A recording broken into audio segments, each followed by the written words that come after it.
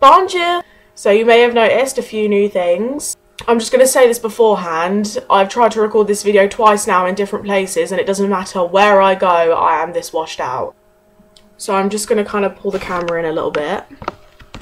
As you can see, I got my cheeks re-pierced. I had them done once before last year, and I got my labret pierced about a week ago by my friend. I did have a cheek piercing video on this channel, but I removed it because I was kind of quiet and awkward and it was unedited, so I thought I'd just redo it and do it better. Also, this time I can talk about scar tissue and re-piercing scar tissue and stuff like that, because this is the second time I've had them done. So the first time I had my cheeks pierced, I was 16. It seems like a long time ago now. But I had them pierced back then, and I had them done for about 7 or 8 months. And then one day when I went to work, my boss just decided, you know, you're not allowed those in anymore. So I had to take them out. I then had a 5-hour shift and couldn't get them back in afterwards. So I'd been without them since then. It's been about a year since that now, and I've only just had them redone.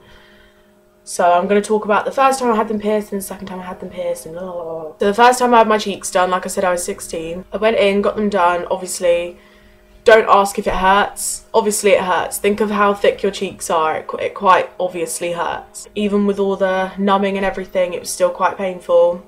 I had bars put in that weren't long enough to start with, and that wasn't the piercer's fault. I have unusually chubby cheeks. Like, my cheeks are quite chubby as they are already, let alone with a brand new hole in them and a lot of swelling. So I had to go back a few days later because this side, where I'd had it done last time, had gone to the inside of my cheek where the bar had pulled through. I woke up that morning and the skin had started to heal over the bar. It was really terrifying. I like leaped out of bed, ran downstairs. I was like, Mum, they're gonna have to cut my face off. My mum was like, right, calm down, we'll just go to the piercing place, you know, whatever.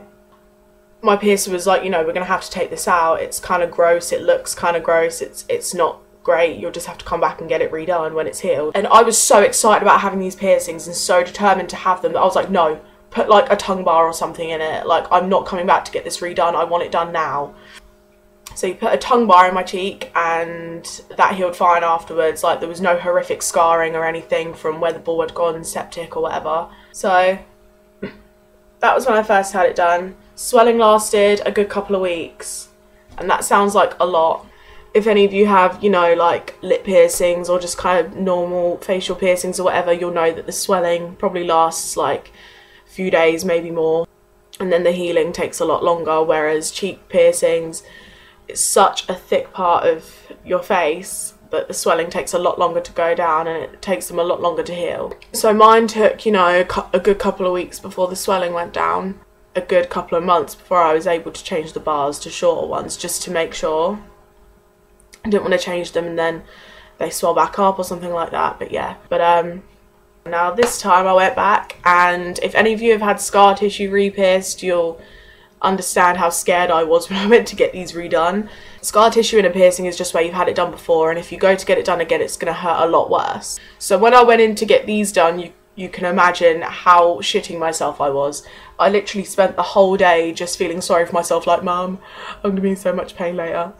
So I went in, and even my piercer sat me down and was like, you know, this is really going to hurt. Like, I feel sorry for you. And I was like, great. So he numbed the outside, and then he squirted the inside of numbing as well.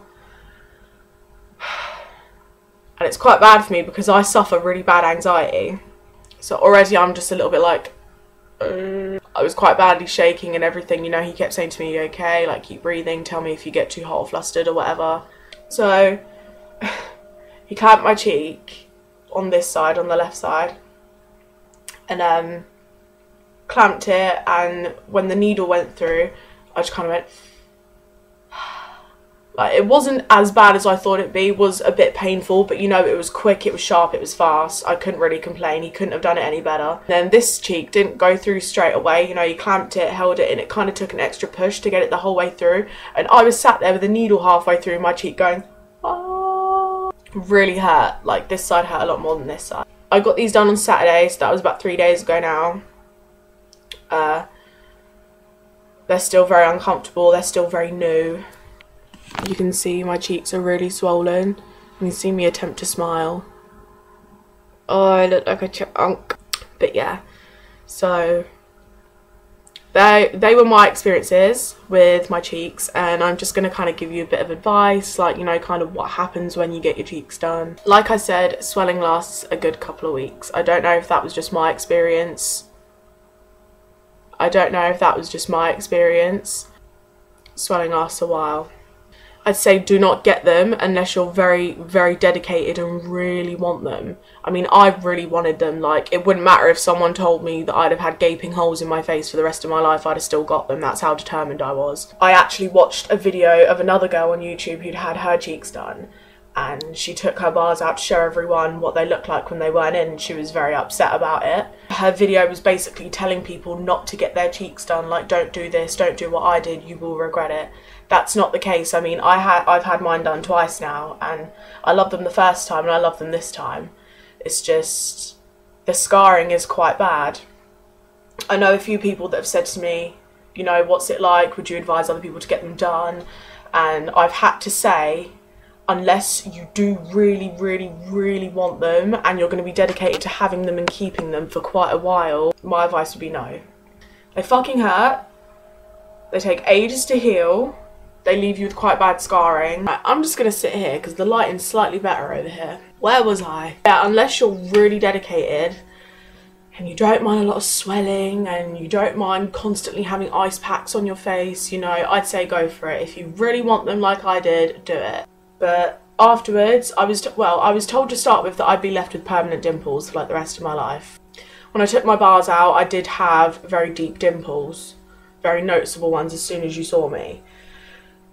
But now, well, obviously not now, but after they'd healed, you know, obviously I was without them for about a year.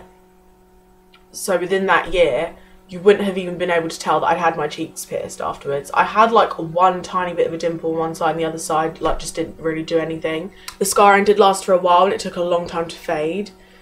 But when I did first take them out, I was quite upset and thought to myself, you're like, you know, what have I done to my face? The scars did go away. They just took a very long time. They took months and months and months. So yeah, just overall, don't get them unless you really want them because they're painful. They're even more painful to get done the second time. They swell for a very long time, for a good couple of weeks. They take months to heal.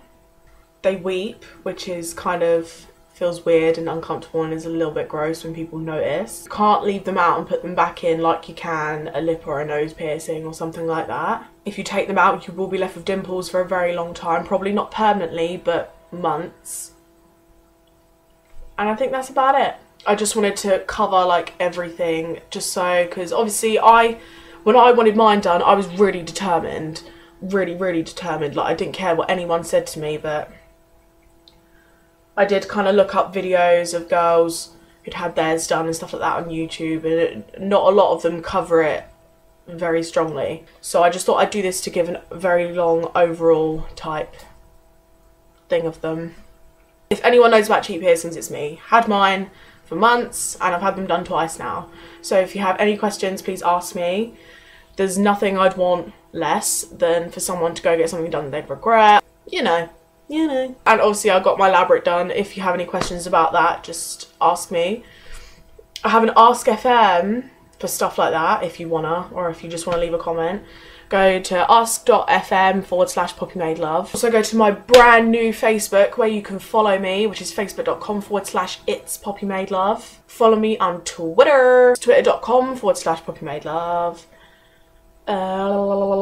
Comment, rate, subscribe, do all the usual crap. And if you need to speak to me or ask me anything, you know how to get hold of me. Bye.